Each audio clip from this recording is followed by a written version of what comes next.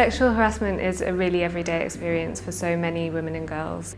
Whistling, staring. I could be in jeans and boots like today and it's, oi, sexy. I get catcalled in a racialised sexual way. So people will say things like, hola, señorita. Being called like a black whore because you wouldn't give your number away to some guy in a club like who's harassing you the entire time, whose only approach to you, by the way, was to grab your body, bits of my body, without consent. Because it might not be like physically violent, but it has like far-reaching effects on, you know, the people that it happens to.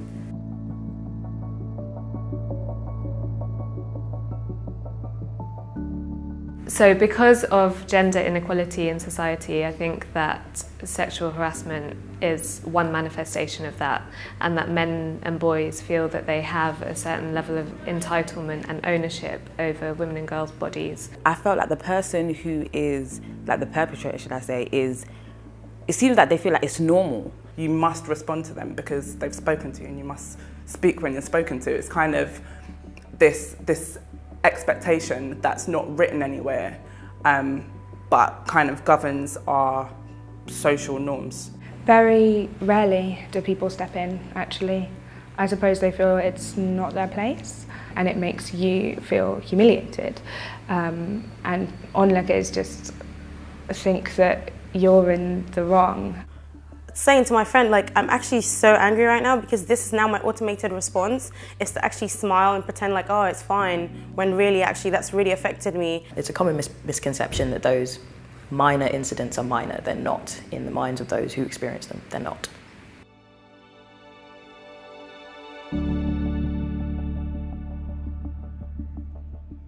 It's really important to talk about race when we talk about sexual harassment. My experiences are different as a black woman than they are for my white friends. I should be up for it, or that I am fair game, or that I shouldn't care if my body's touched in a specific way. After me ignoring them, that's when it turns racial. So that's when it might be, you black this or you black that, how dare you ignore me? The next thing you know, he starts making monkey noises at me. And I'm just like, okay, so you go from objectifying me, from me being like the sexual thing to you, and then when you get rejected, you think it's okay for you to then, you know, shout, you know, racist taunts.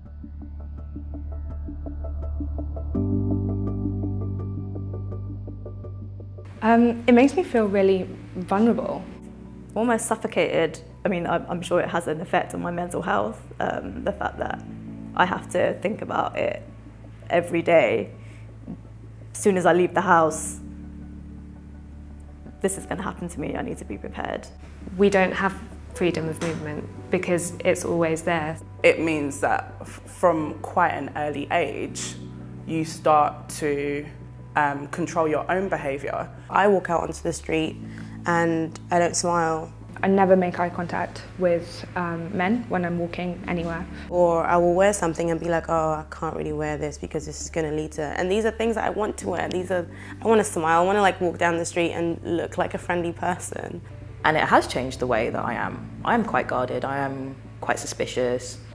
There was, for example, my phone died one time and I wasn't listening to any music, but I was just pretending to listen to music, just so people could leave me alone almost.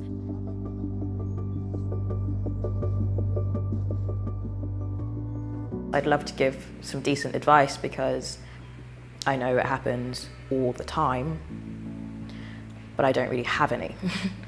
And I don't have any because it's not discussed. I think it's not taken seriously enough. Why do we have to carry the burden or like do all the emotional labour for them to actually realise that what they're doing is okay? I think men need to talk to each other and say, actually, don't do that, that's really messed up. And I think what can be done about it is making sure that our transport systems are safe for young women. I would just like to move around like a bird, be free, wear whatever I want to wear, say whatever I want to say and do whatever I want to do.